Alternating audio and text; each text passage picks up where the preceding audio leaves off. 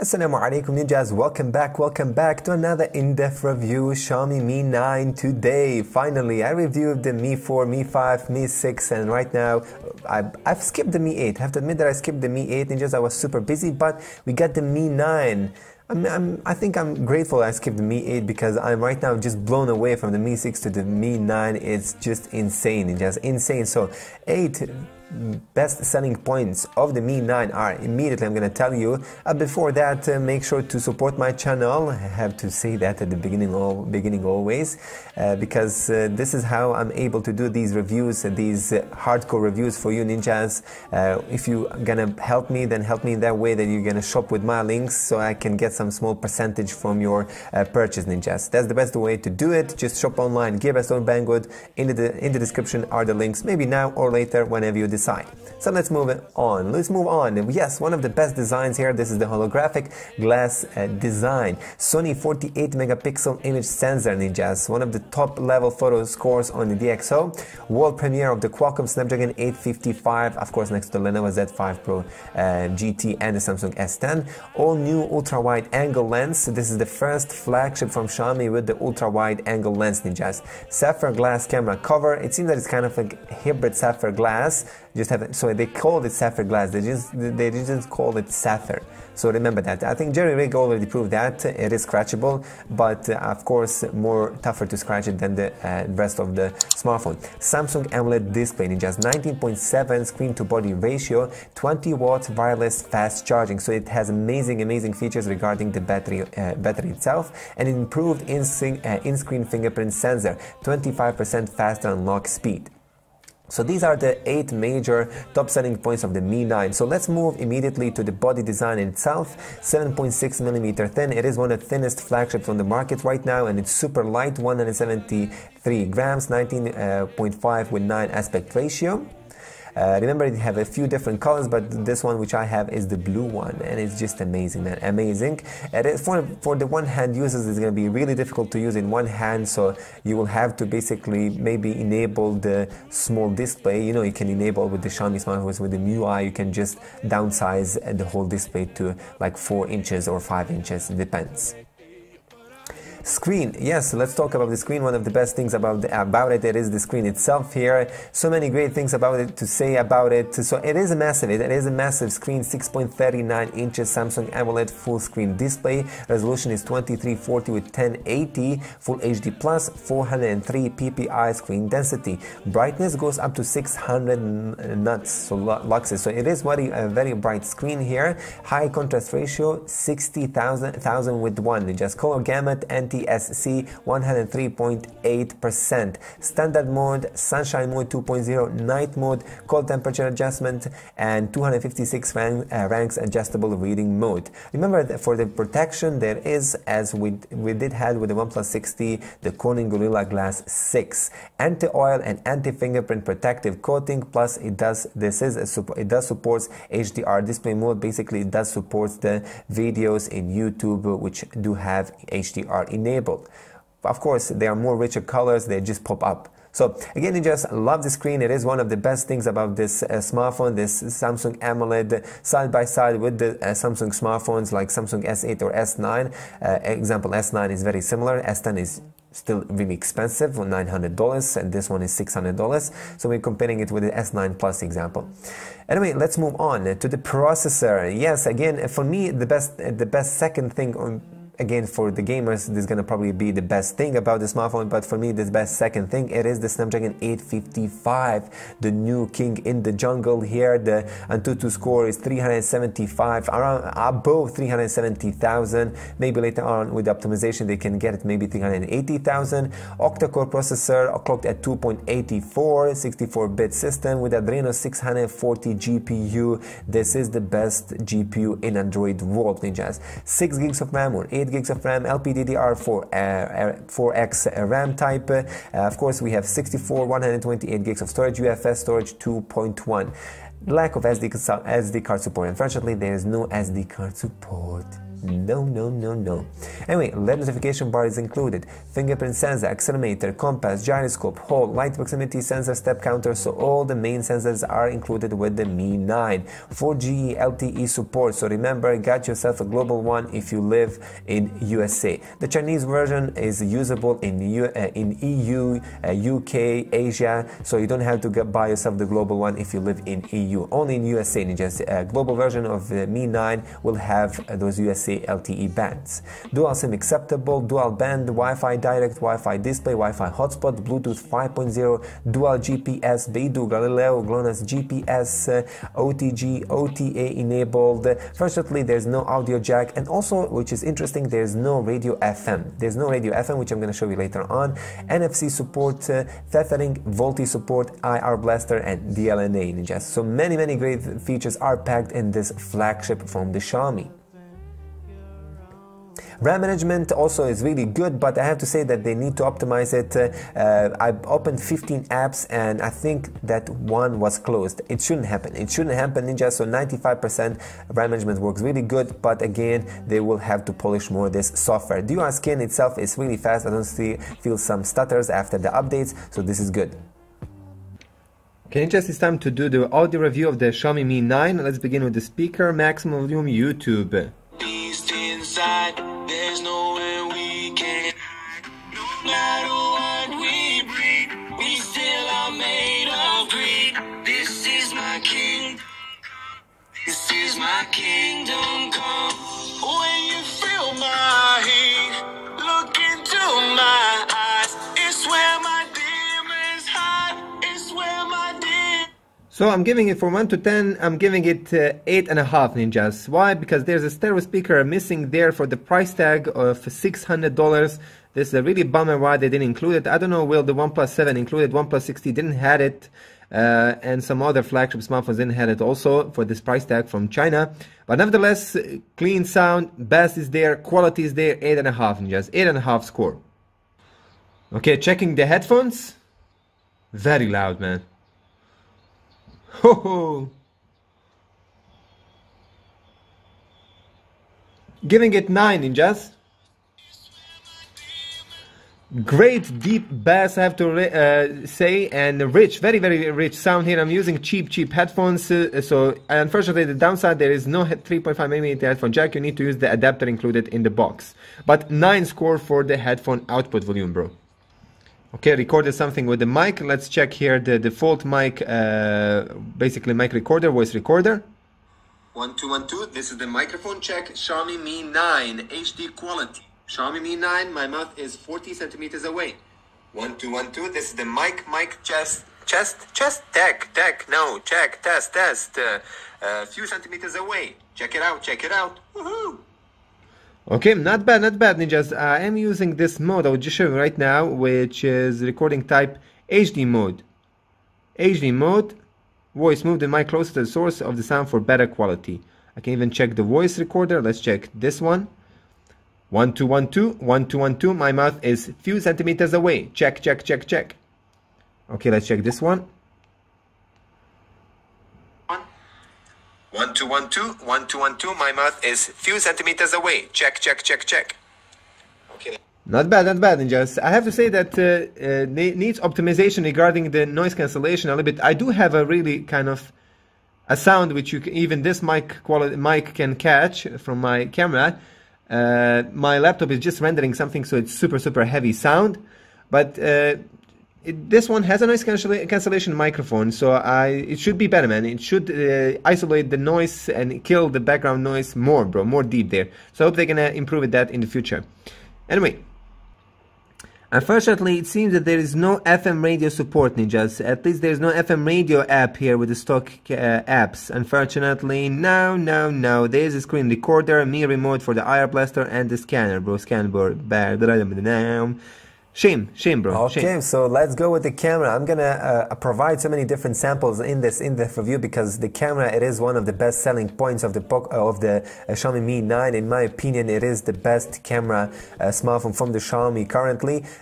We have three sensors, three cameras on the back. The main one is the Sony 48 megapixel primary camera, Sony IMX 586 sensor with aperture of f1.7 and 0.8 micrometer. Supports HD video, supports 4K, supports 60 fps 4K. The secondary sensor, it is 12 megapixel telephoto camera with aperture of f2.2, supports macro photography, and 60 megapixel ultra wide angle lens, aperture of f2.2.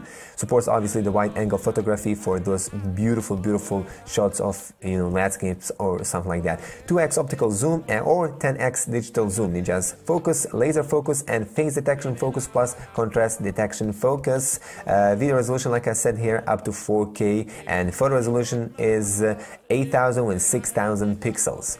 The front camera is also really good, 20 megapixel front camera, aperture of f2.0. Front camera photography features like front camera HDR, front camera display brightness correction, selfie timer, face recognition, magic mirror, and age recognition, which I honestly don't, I only use the magic mirror, bro, for me, plus the face recognition is really good. So front camera, the maximum that we can get, it is the 1080p, recording 30 fps. So this is the task for the Xiaomi and OnePlus in 2020, inshallah. They will have to bump it up like the Samsung can do the UHD, man. They have to add, or at least 2K, add 2K there, bro. Higher frame rate, man. Come on, add it. Higher frame rate. Almost 2.5 years, they still include only 1080p with the front selfie cameras. So ninjas, what I love about it, that there is a G cam which is not properly working like 100%, but you're gonna get amazing shots at the night. What I love. Of course, I'm going to mention later on the EIS is really good, but there are some jitters because of the optimization itself, and since this smartphone is super new, they will need to fix that. The mic quality is also really good, but sometimes, and I feel that it could and it should be higher, louder in my opinion, bro. The noise cancellation works good, it does work good there. For the price tag, some smartphones do it better, but again, like I repeat again, we have to rely on OTA updates. Assalamu alaikum ninjas, welcome back. Check it out my ninjas, man. Since I'm in handicap, I broke my hand. There are ninjas from Zensa. Anyway, this is the camera review of the Xiaomi Mi 9. Make sure to watch it till the end because we're going to show you many different footage. Okay ninjas, so this is the selfie camera test, full HD video sample, Xiaomi Mi 9, a handheld. So yes, handheld. Firstly, we're going to show you 360. Judge by yourself the exposure and dynamic range.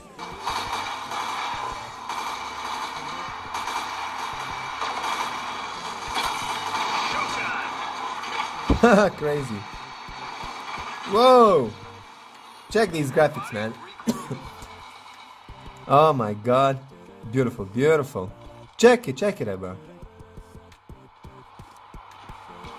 Crazy.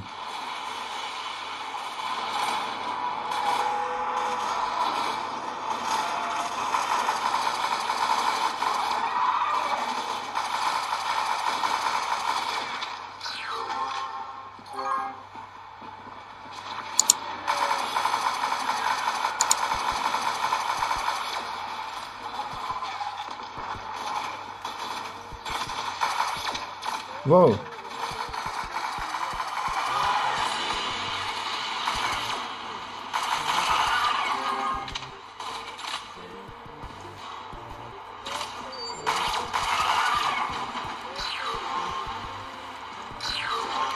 Form up on me.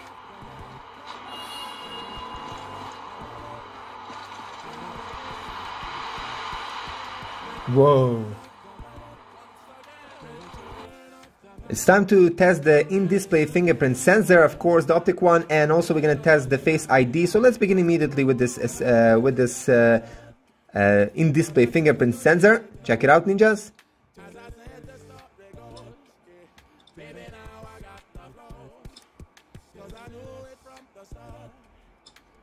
Fast indeed, ninjas. Close to the OnePlus 6T. Close to the OnePlus 6T, but not faster. In my opinion, it's not faster, ninjas. course, it needs this optimization. This is even still the Chinese version and just released, so we will need to wait for more optimization. So far, I'm satisfied. I'm satisfied. Let's go with the Face ID. Okay, I set up my face, so let's do it immediately. 1, 2, 3. 1, 2, 3. 1, 2, 3. 1, 2, 3. 1, 2, 3. Okay, it's fast, man. It is fast. I have to admit, it is fast.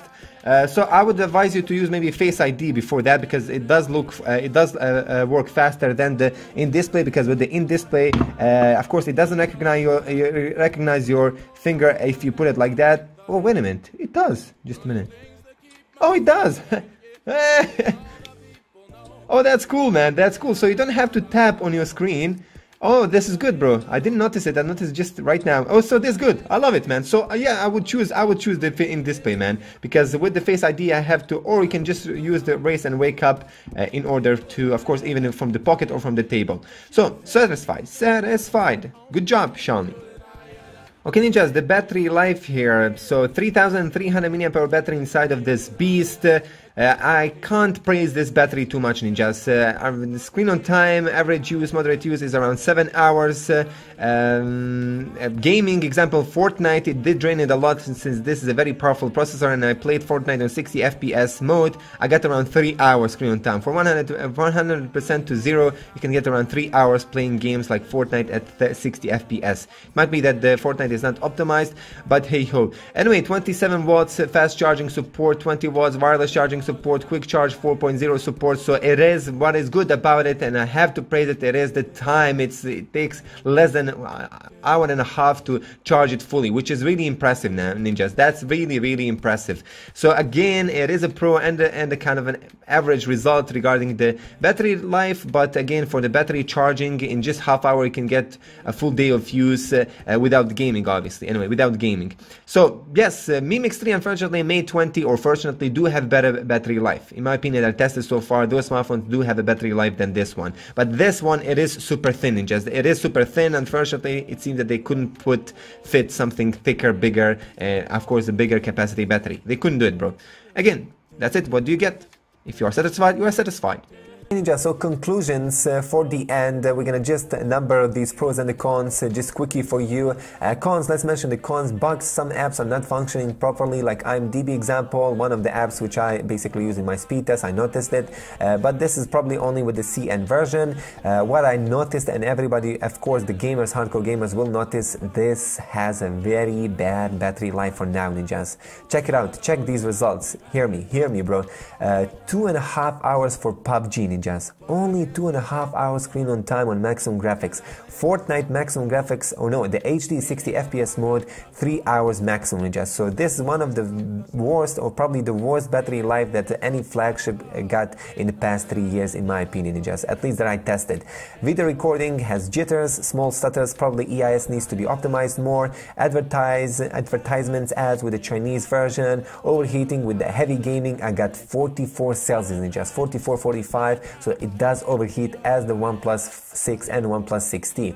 Lack of SD card support will be a con. Lack of 3.5mm headphone jack will be also a con, since Samsung phones still have headphone jack. So I don't know why OnePlus and Xiaomi decided to ditch the 3.5mm headphone jack. I don't get it, ninjas. And also, the smartphone is not waterproofed. $600 is not anymore a budget flagship, ninjas. $600 right now. Some people can even probably get the Samsung S9 Plus, which is also a really good device, maybe not fast or like this one, or beautiful like the Mi 9, and it doesn't have the Snapdragon 855, but Samsung S9 Plus does have the waterproof feature and amazing solid build with the great screen. Also, Samsung S9 Plus also can go easily on par with the camera performance with the Mi 9.